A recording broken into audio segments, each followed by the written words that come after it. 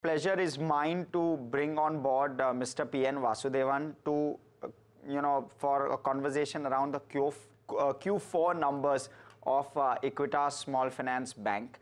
Good morning, Mr. Vasudevan. Welcome to NDTV Profit. Good morning. Sir, just want to try and understand with regard to what's happening on the margin front. Your yields, when I'm looking at it, not going up significantly, in fact, staying pretty much flat. Cost of funds continues to rise. Margins, would you say, have now bottomed? Yeah. So if you see our disbursement yield, it's actually gone up by almost 1% in FY24 compared to FY23.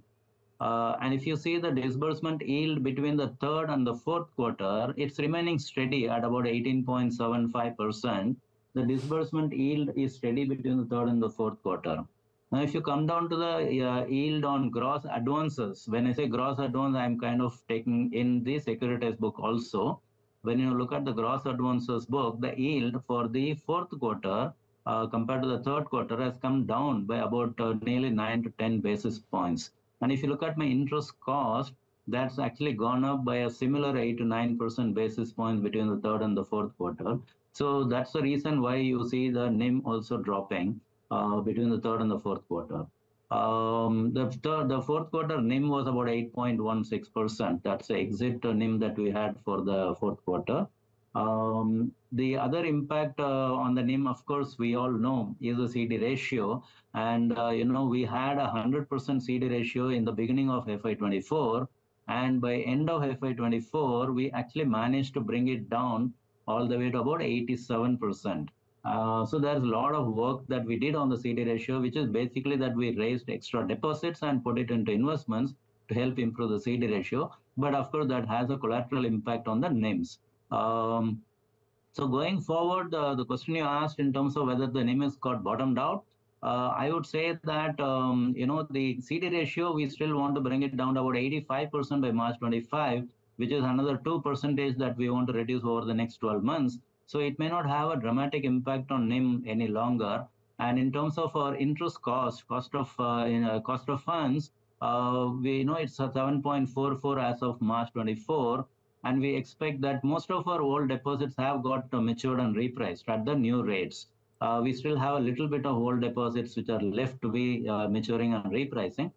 So we expect another about 10 basis points increase in our cost of funds over the next 1 to 2 quarters. That should play out. But in terms of our yield on advances, because we have been improving our yield on the disbursement, and there is a lag time before it gets reflected on the advances. So we expect a little bit of the advance yield to start moving up because of the lag impact of our disbursement on yield, yield on disbursement. So a combination of all three put together, CD ratio, not much of change required any longer, interest cost going up marginally by 10 basis over the next 2 quarters, and the fact that our yield on advances will have a lag effect, positive lag effect. I think on a combination basis, we expect that our NIM should remain reasonably steady. We are at 8.16, so I think it'll be between 8.1 to 8.15 for the rest of the year. Excellent. That's extremely comprehensive. Thank you so much. I want to try and understand a sustainability of the deposit growth because a 43% is extremely strong. You've obviously showed up on that deposit base in FY24. How does it go in FY25 on a higher base? So last year, we had to raise a higher level of deposit because that's the way we could decrease our CD ratio. But that is not a major requirement going forward. We should be looking at about a 25% growth in advances for FY25. And to support a 25% growth, we need a deposit growth of anywhere in the range of 32 to 34%, which will help take care of the SLR CRR requirements and keep the CD ratio steady. So somewhere around 32, 33% deposit growth is what we would be looking for in FY25. Sure. Thank you for that. I want to try and understand what is happening on the loan mix front. 25% growth that you are guiding for in FY24. Does the mix change in any way, and what part of your book is unsecured? If you can just give us that metric. So currently, microfinance is our only unsecured book, and that contributes about 18% of the assets, advances, and balance 82% are secured loans. We have a board-approved long-term strategy, as part of which we have pegged or capped the unsecured portion of the bank's portfolio at about 20%. So we don't expect at any point in time the unsecured book to go beyond 20%. We are introducing personal loans in this quarter, and credit card should come up in the third quarter of this financial year. So when these two come in and they start contributing over a period of time, microfinance portfolio will be adjusted to ensure that all three put together do not exceed 20%. In terms of portfolio mix, there will be a shift between microfinance, personal loan, credit card, as I said, over the next 2 to 3 years. But minus that, more or less, we are fairly where we want to be in terms of our product mix. So I don't think that there will be too dramatic a shift outside of this over the next 2 3 years. Sure, sure, sir. So I want to circle back to margins, and I'll ask you why. You know, there's likely been a topping of rates.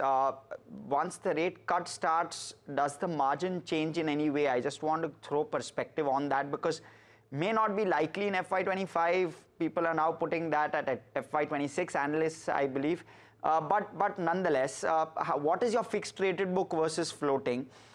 Just give us perspective on whether margins have an upside potential or not, just from a rate change perspective. Yeah, actually, we are almost 85% fixed rate loan book bank. So that's a very high level of fixed rate loans for a bank. And that's largely because we deal with a very low income profile of borrowers, and where it's very difficult to explain to them the floating rate concept. So mostly 85% is a fixed rate loan.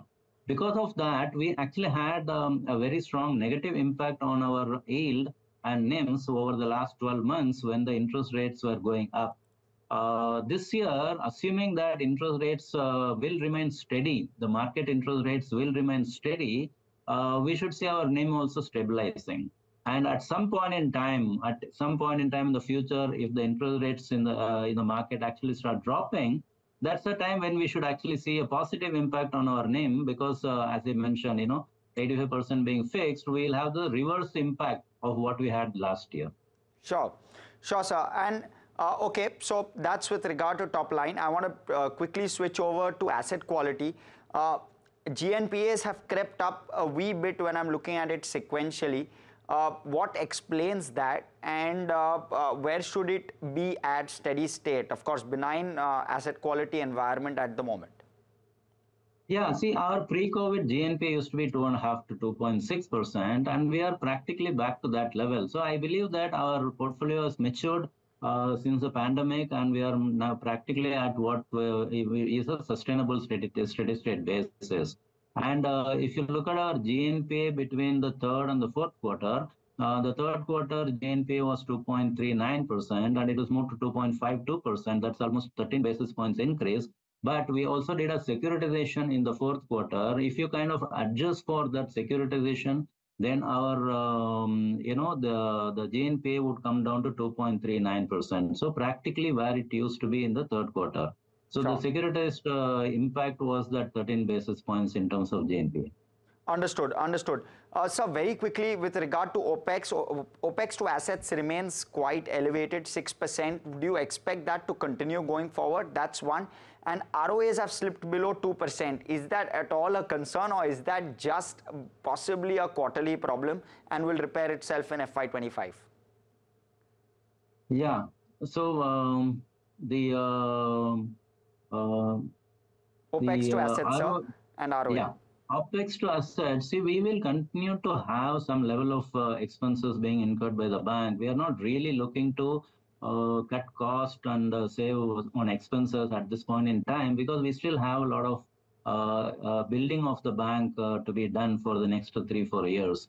As we have mentioned in our presentation, also investor presentation also, we are looking to invest in people, product and technology in terms of personal loans, credit cards, AD1 business, and the customer loan app that we have just launched in April, right?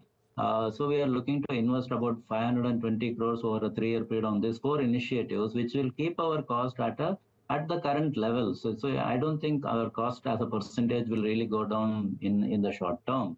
But in terms of ROA, we are at 1.99% for the full year FY24. And yes, I think we should be able to hold our ROA very close to the 2% level, because we see that the NIM should become steady, as I mentioned earlier. We should see a steady state NIM for the rest of the year, and that should really help us maintaining the bottom line ratios also. Understood. Thank you so much, Mr. Vasudevan, for all of that perspective. ROA is, mind you, slipping below 2, something to look out for. But thank you so much, Mr. Vasudevan. It's been a pleasure speaking with you. Thank you.